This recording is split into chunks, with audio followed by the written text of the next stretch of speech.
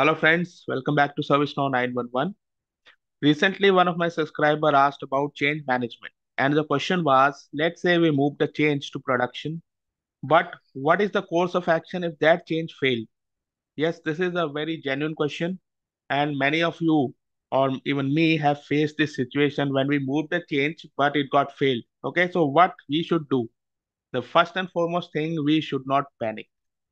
Yes, this is a common thing. It happens with you, it happens with me, it may happen with any of us, okay? Because this is a critical situation, so you have to keep your patience and you have to follow a certain guidelines which are there with your organization. But today we will discuss some of the common practices which are being followed throughout the organizations, okay, in general. So first of all, you have to identify and acknowledge the failure. You have to gather as much information as you can. You have to see, you have to investigate whether this change is doing some adverse thing or not. It means whatever you have promoted, I know that it is not working, but is it impacting some other thing? Okay, so if it is, then you have to back out the change if possible. And if not, then you have to isolate this change from other things, because the more time these things are there on production, it will cause much more damage, much more disruption of the services. So you have to be very careful about that. Second thing is communication. You have to communicate each and every stakeholder about the issue. You should not hide anything from anyone, because ultimately later or sooner people will find out.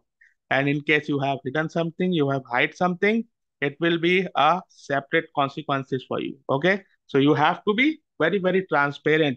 No need to worry. No need to get in so much tension. Just focus on your work. Okay.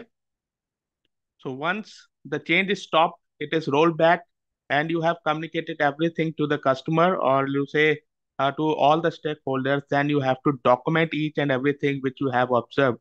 Like what are the causes of incident failure, all the logs, what is the resolution which you are going to provide. Okay. So once you are done with all the documentation, then you have to go for the resolution planning. And in that, you have to find ways to remediate it and fix the problem which is causing this particular issue, this particular failure. Once you are done with all the resolution and everything, you have to test it more cautiously on the sub-production instances. Then you have to take permission with the change owner, with the cab owners, with everyone, every party involved, and move that particular fix from sub-production into the production again. It may be needed that you need to open a separate change. Depends on your organizational policies. Once everything is in place, you have to validate and monitor the change. And you have to make sure that there is no other issue which is coming from this. You may have to educate the users that we failed in the first attempt, but we are now providing the fix as soon as possible. So all these steps are very important. If you're not panicked, then only you will be able to, cover all these steps.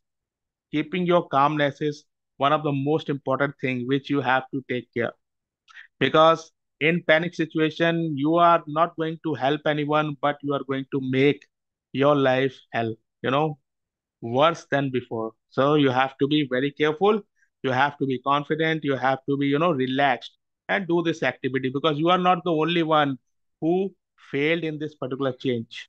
There may be incidents that other people are also failed, but they managed it with calmness, with good insights. So I hope you got what I'm trying to say. If you have any question, let me know in the comment section. Thank you so much. Bye bye.